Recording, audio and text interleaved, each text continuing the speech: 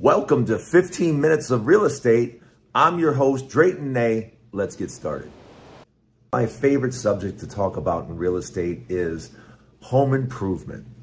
Everybody always has an opinion on what things you can do and what things you should do to improve the value of your home. And I'm in Las Vegas. I live right outside of Las Vegas, and it really depends on where you live and what section of the country, because why a pool here is pretty valuable, or can be valuable here in Las Vegas. In Michigan, Ohio, Pennsylvania, pools aren't that valuable.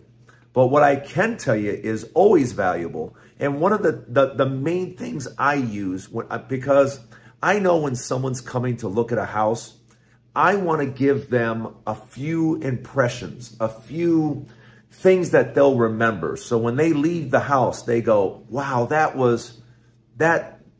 one thing really stood out to me. I like this house.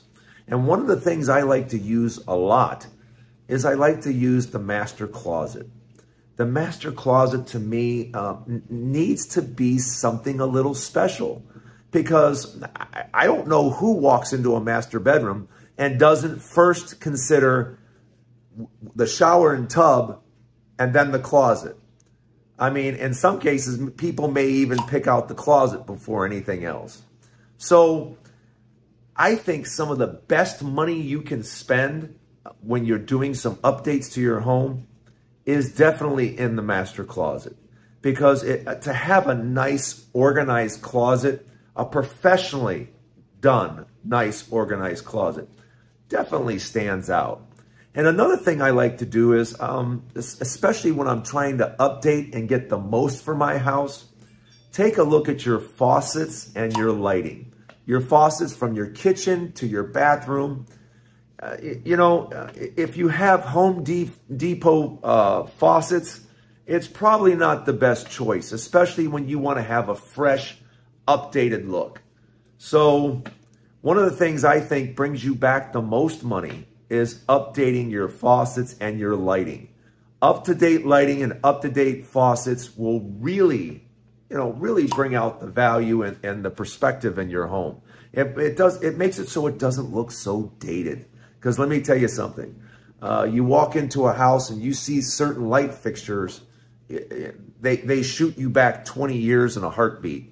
So those are a couple of things I really like to watch out for, and that's lighting and definitely the faucets.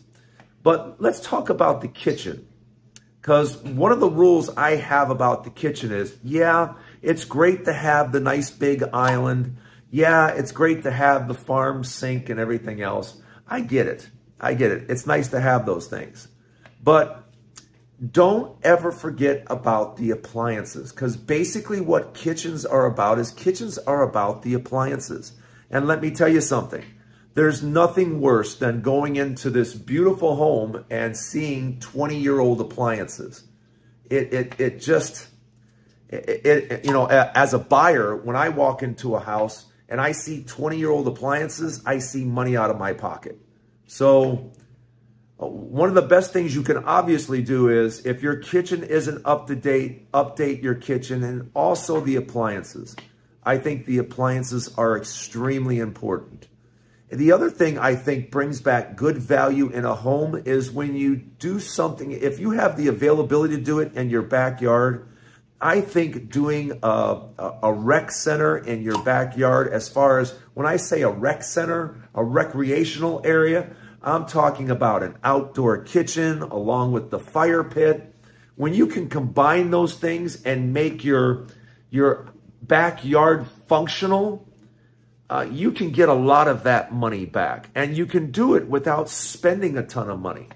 So those are a few projects that I really like. And the other thing that I really like is flooring. Yeah, I have to admit, folks, I don't like carpet at all. I mean, I am about as anti-carpet as you get. Because today there are so many other choices, so many other things that you can do with flooring. And the great thing about flooring is it can immediately bring your house up to 2023. because we all know with the wrong flooring, it can bring your house back to 1973. So I think flooring is a huge opportunity and something that should be considered probably up at the very top. You really should consider what type of flooring you have and you know, really pay attention to the look of your home, the look of the floor, and of course, keeping the house freshly painted. I can't tell you the difference in a house that has been freshly painted. Nothing worse than walking into a house and it just feels like, you ever walk into a house and it feels like dead air? You know what I mean? Dead, it just means, you know, the air just feels stale and everything.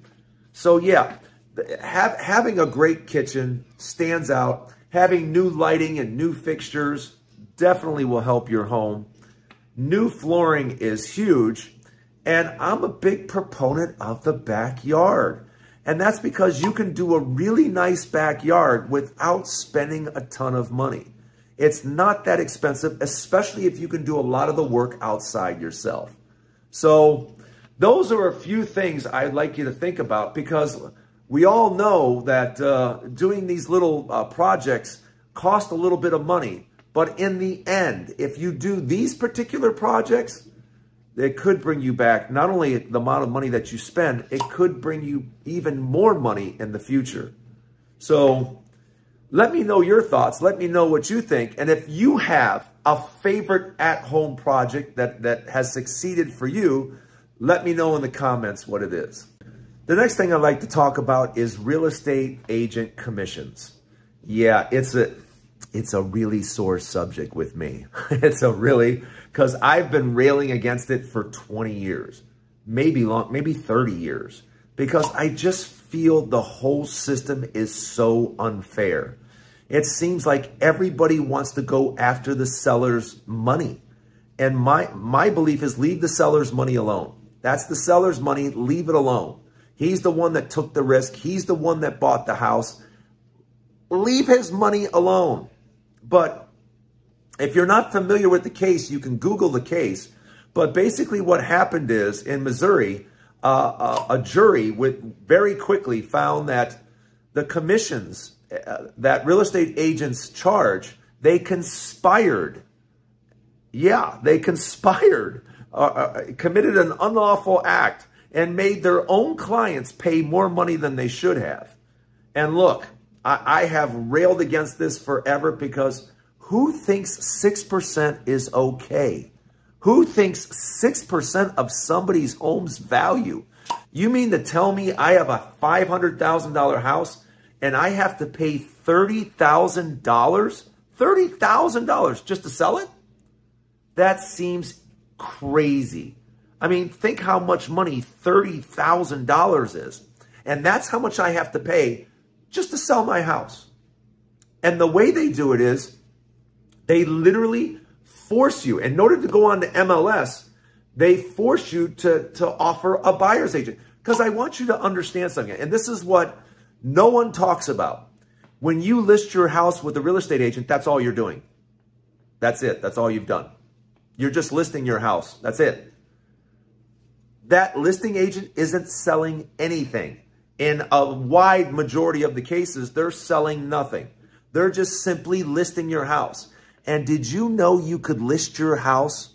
Did you know you could list it for about $299? Have you ever in your life had a real estate agent go, hey, you know, you can pay me 6% or $30,000, or you can just list it yourself for $299? Don't you always hear real estate agents say, well, I have a fiduciary responsibility? Well, if you have a fiduciary responsibility, don't you have a responsibility to tell your client that they could save about $29,800 if you did it yourself? Don't you think they have a responsibility to tell the client that? But no, they don't tell them that. They tell them, oh, I'm gonna take this huge fee, and then I'm gonna dangle a huge bag of money and say, hey, somebody bring me a buyer. Somebody bring me a buyer, please, and I'll give you half my money. I'm sorry, but who does that make sense to? And how has that ever made sense to anybody? So it literally took a jury 2 hours to go, yeah, that's wrong. That's wrong. And that's why I've been, basically walking around for the past week going, leave the seller's money alone. Leave the seller's money alone. It's their money. Stop taking their money.